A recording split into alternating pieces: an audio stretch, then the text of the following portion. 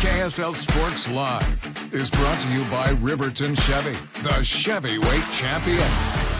14 straight matches without a loss. That's pretty impressive. Maybe more impressive, though, 9 straight road games in MLS play without a loss. In fact, Real Salt Lake's only road loss was the season opener against Miami. Tonight, RSL on the road against longtime rival Sporting KC. After going 90 minutes with no goals on Saturday, tonight, goals were plentiful. Beginning in the 14th minute, Andres Gomez from Diego Luna, and it's 1-0 RSL. Then in the 23rd minute, Sporting KC has a chance to tie the game with the penalty kick, but Gavin Beavers reads it perfectly. The 19-year-old becomes the second youngest player in the league to stop a PK. KC would score 5 minutes later, but then another beauty from RSL. Luna feeds it ahead to Anderson Julio. He pulls out the pitching wedge for the 2-1 lead at halftime. It only took 6 minutes into the second half for Real Salt Lake to score again, and it's a familiar foot.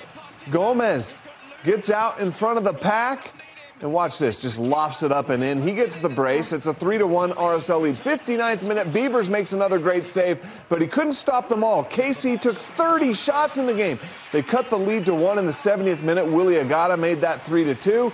In the 84th minute, RSL staying aggressive. Chicho with the cross. Matt Crooks heads in his first goal with RSL. That fourth goal was enough to secure the win. 15 straight unbeaten. Ties the second best streak in MLS history.